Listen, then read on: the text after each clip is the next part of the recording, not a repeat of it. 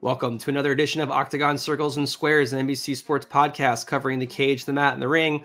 I'm your host, Steven D'Agostino, and this week we look ahead to UFC 308, a stack card coming to you live this Saturday from Abu Dhabi. To help us break it down, Dan Ige swings by. You might remember Dan, the savior of International Fight Week, stepping up in a big way. He gets rewarded for that by landing on the main card. He will break down not only his fight, but the main and co-main events for 308. Speaking of breaking down the big fights, our betting crew swings by as always to give us some of their best bets and hopefully to win you some extra cash this Saturday. But first, spooky season is here and Peacock's got the perfect new series to celebrate. Hysteria throws it back to the 1980s where a group of high school outcasts form a satanic metal band. When a bizarre series of crimes and supernatural activity follows, a witch hunt leads back to them. Hysteria is out now only on Peacock.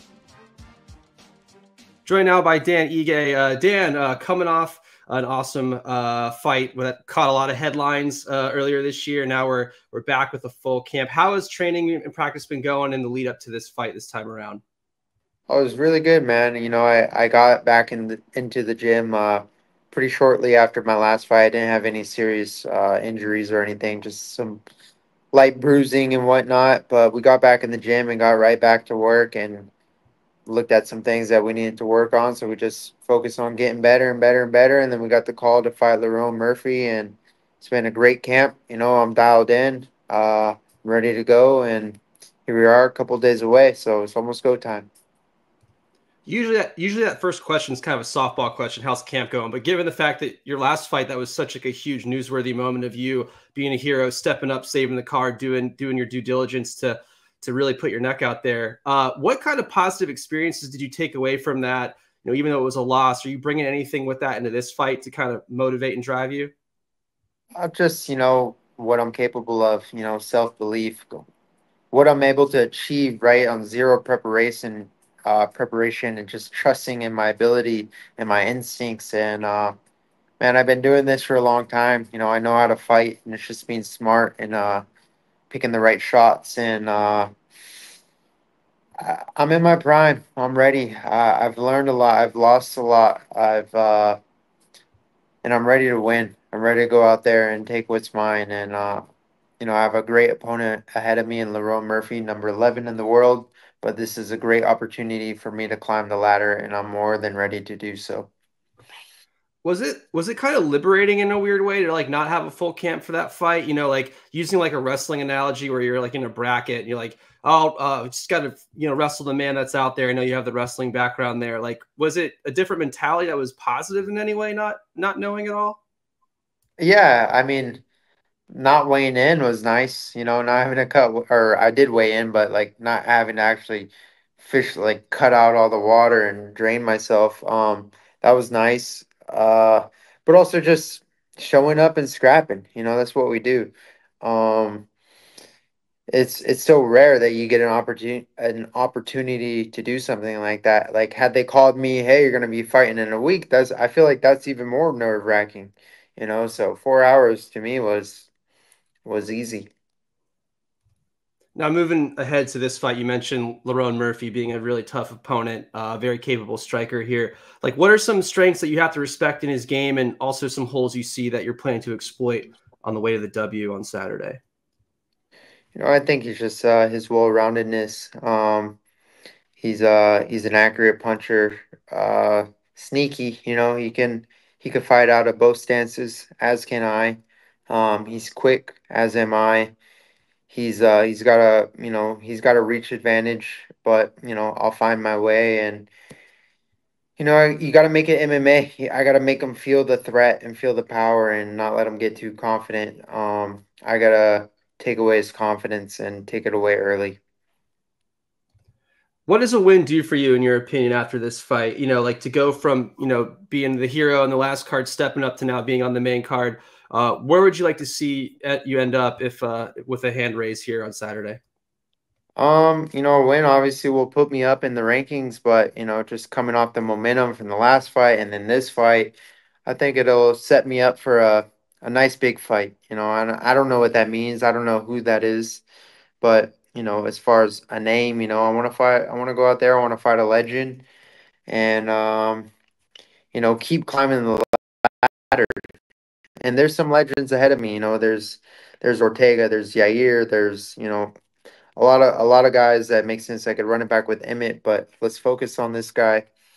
We'll get it done. And but yeah, I'm just excited for the opportunity to climb the ladder. Speaking of that division, the main event, Topuria versus Holloway here. I'm sure you got your eyes set on that. What are your predictions for that main event? How do you see that playing out, and who do you think walks away with the belt on that card? It's a great fight.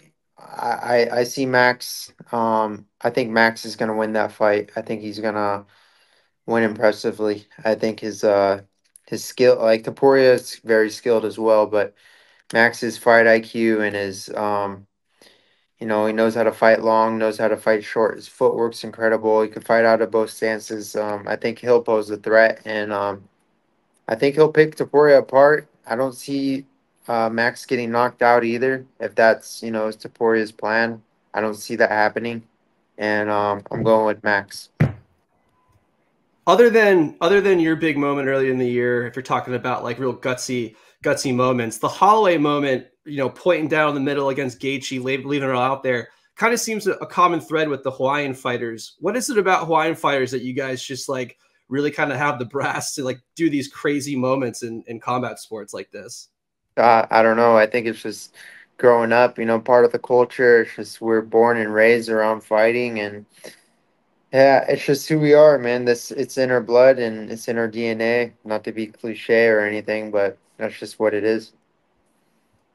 The other co-main event is also super interesting. Just given your veteran status in combat sports, love to just pick your brain on that Robert Whitaker Khamzat fight. How do you think that's playing out? And what are your predictions for the co-main?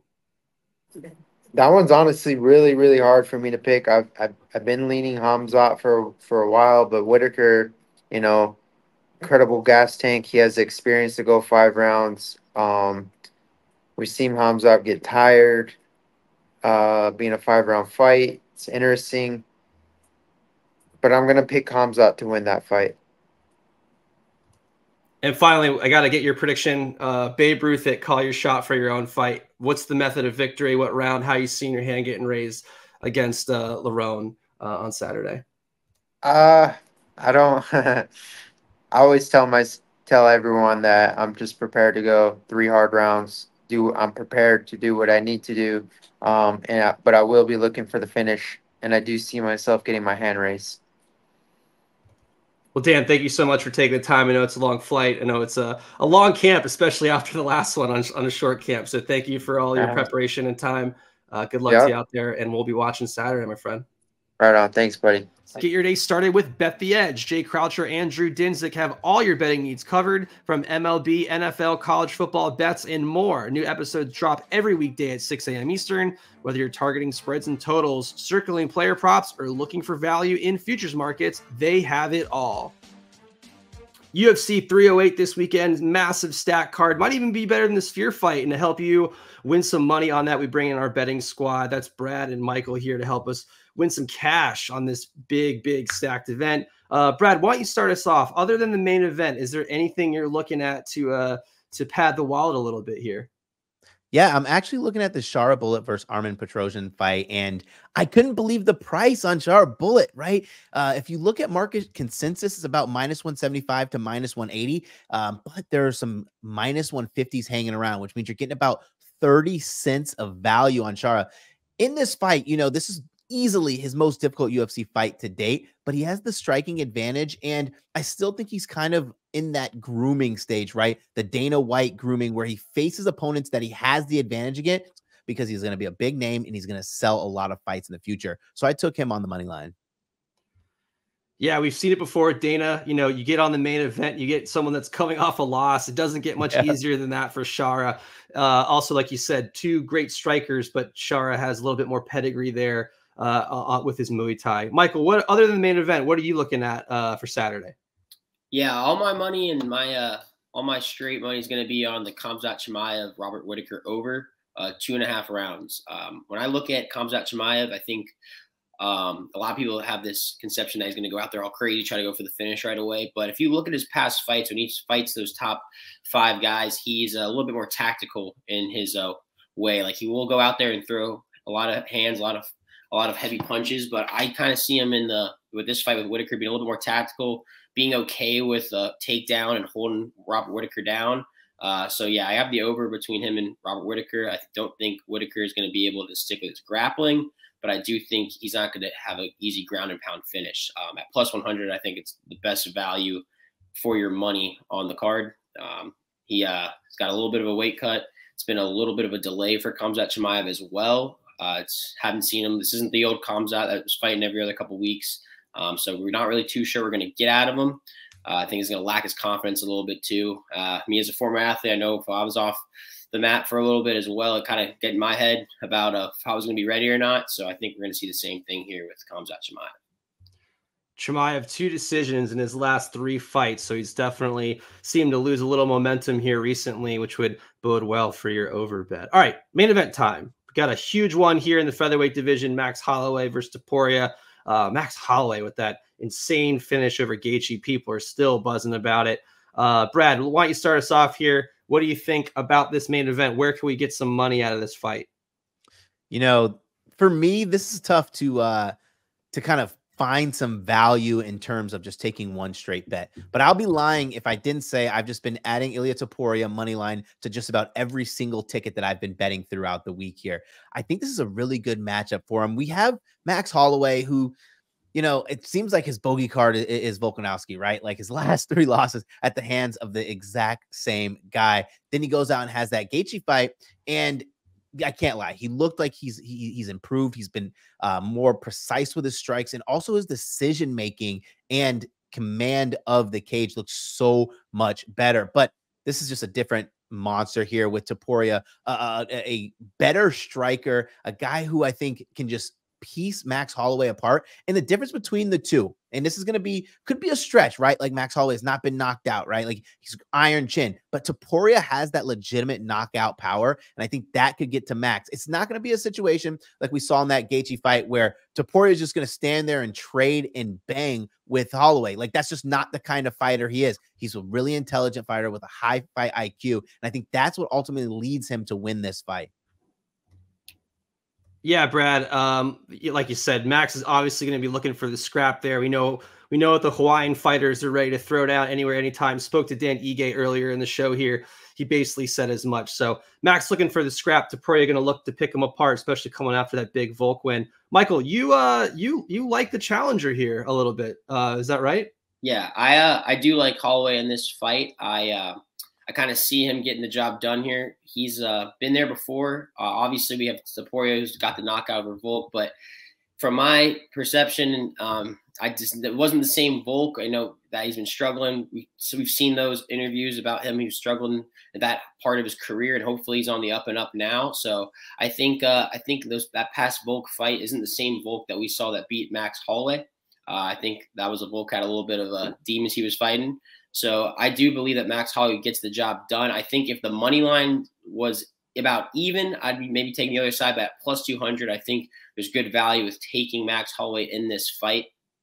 I do think that there's going to be a lot of significant strikes. I don't see this being a finish, so I wouldn't even mind taking the over as well. But my main money will be on Max Holloway to get the job done here. I've bet against him a few times before, and I can say that I haven't come out the other side of that recently, so I'm going to hop to the other side this time and take Holloway to finally get his belt.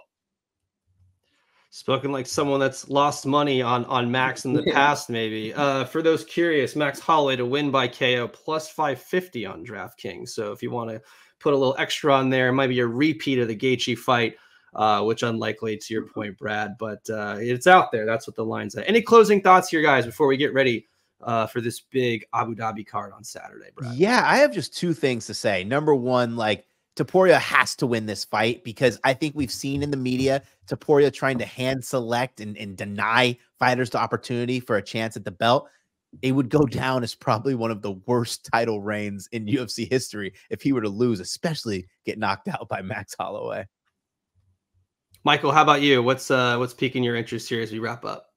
I'm just pretty excited to see Shara really go out there. I think he's going to be the future of the UFC, and you only get to see him out in these type of cards overseas. So he can't fight in Vegas, so I think it's really fun when we get to see those type of fighters perform.